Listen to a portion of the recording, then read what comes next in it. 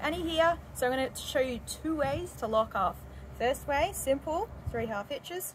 So through the carabiner, underneath the ATC, enough tail to then go through, right down to the ATC, and then more hitches. So I've got a total of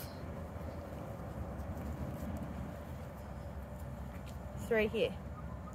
Now the other way will be a mule knot with an overhand.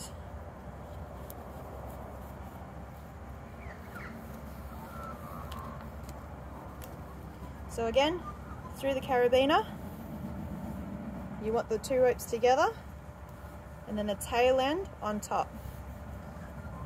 Making sure it's right down next to the ATC. You want to get the tail end and pull it through.